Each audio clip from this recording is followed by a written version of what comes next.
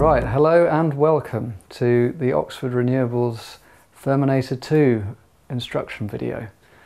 This video is intended to make you feel more comfortable using your Therminator, and it's to give you an idea of all the parts on the boiler and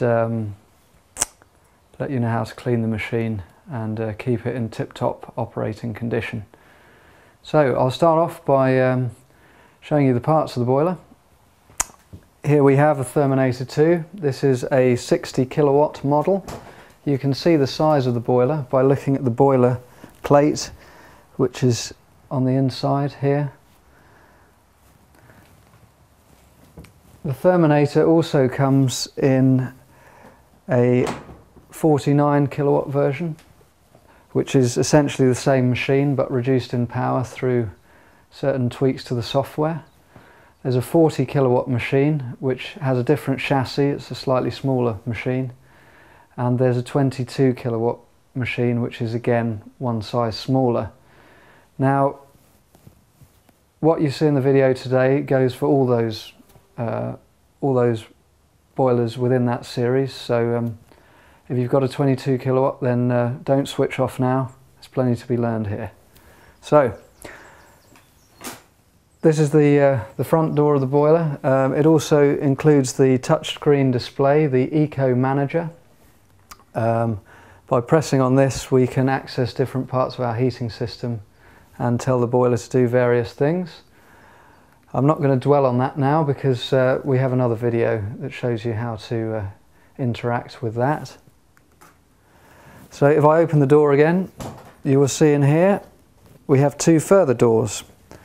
We have a top door, which is the burn chamber where you put your logs into the machine. Have a quick squiz in here if you like.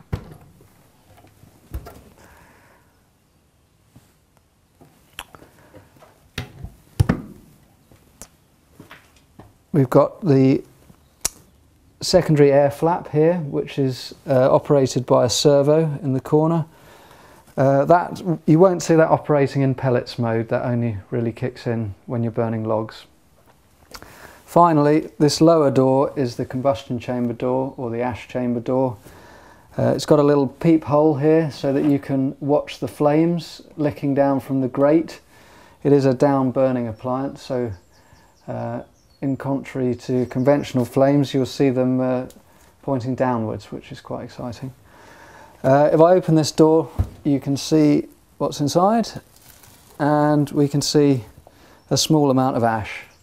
It's quite a capacious chamber, so you shouldn't need to empty it more than once a month.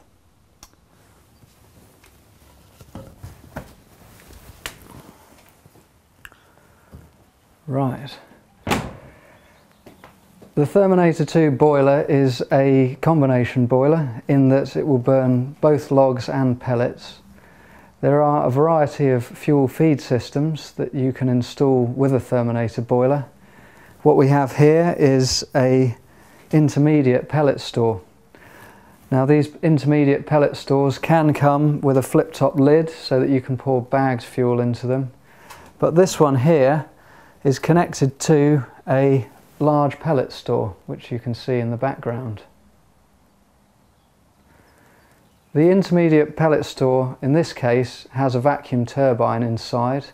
We can't see it now, it's hidden behind this plate.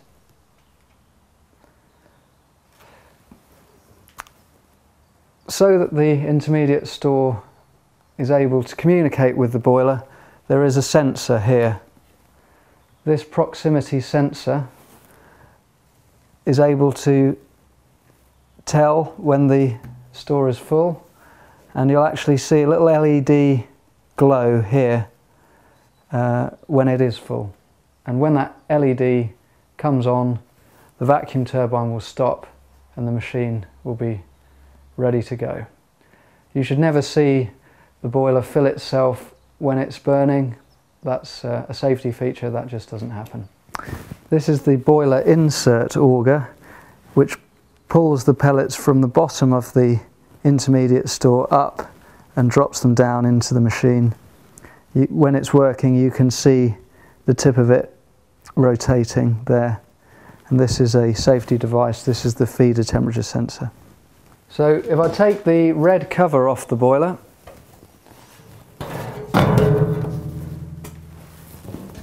we can see what's underneath.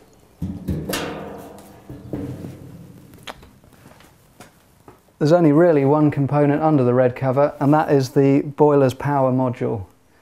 This is where all the components of the boiler are controlled, and also in certain circumstances pumps and mixers connected with the heating circuits. Moving further down towards the back of the machine, if I take the rear lid off, the first thing that we spot is an array of motors. The 60 and the 49 kilowatt boilers have a total of 9 motors in the array. 1, 2, 3, 4, 5, 6, 7, 8, 9. And each motor is connected to a gearbox, which is in turn connected to the turbulator. Now the turbulator is a strip of metal which has flaps on either side. This acts to turbulate the combustion gases as they pass through the machine, ensuring nearly complete heat transfer. The other purpose of this component is to rotate and scrape the walls of the heat exchanger, thus ensuring continued high combustion efficiencies between services of the boiler. This array of motors operates automatically on a timed basis, which the Eco Manager controller is in charge of. So as well as these motors, under here we've got some other important components. Connected to this cable here we have the lambda sensor. The lambda sensor is a device which measures the amount of residual oxygen in the flue gases, and the boiler uses this information to ensure consistently high combustion efficiencies by creating the correct mix of fuel and air. Another component that we can see here is the boiler temperature sensor. Obviously the boiler will control itself based on this temperature. We can also see 2 bimetallic thermostats. So these thermostats operate with or without power. And this one here with the corrugated sheath on it is a safety device.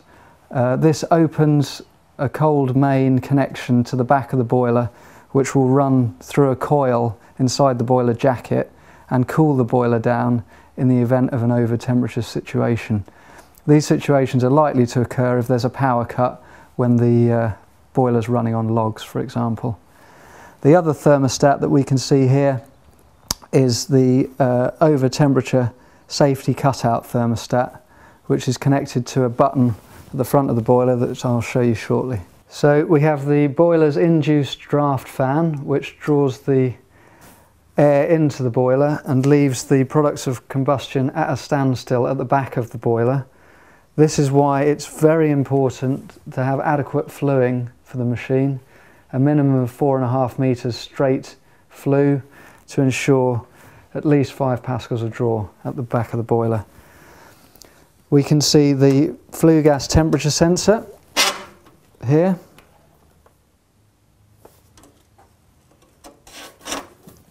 We can see the power connection to the back end protection pump, the shunt pump which sends water around the buffer store and the boiler.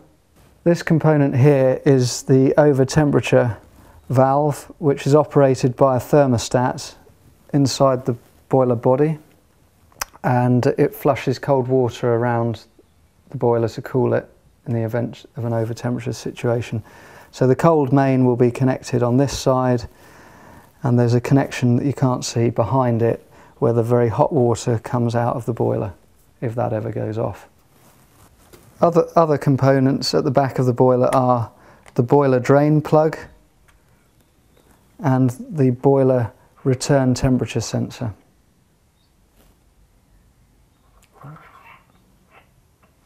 So as well as ensuring that the flue has adequate draw for the machine, it's very important that the flue has a draft stabilizer.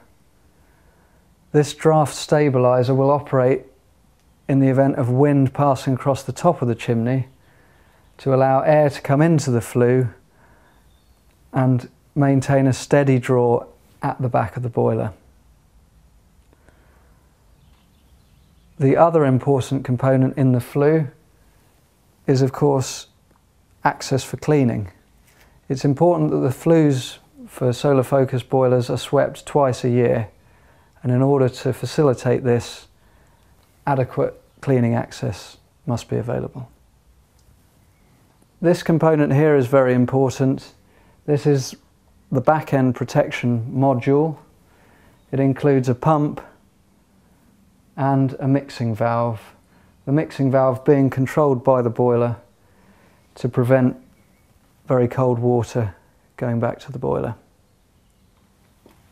Last but not least, we have the boiler safety group, which has 3 components in it.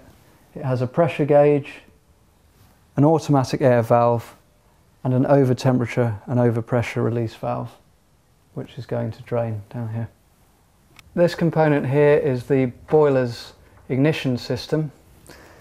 It's a hot air blower that blows air at over 400 degrees onto just above the grate to ignite the pellets.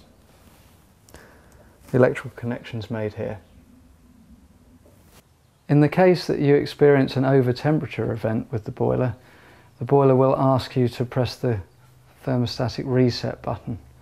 I'll just show you where that is. That's just here.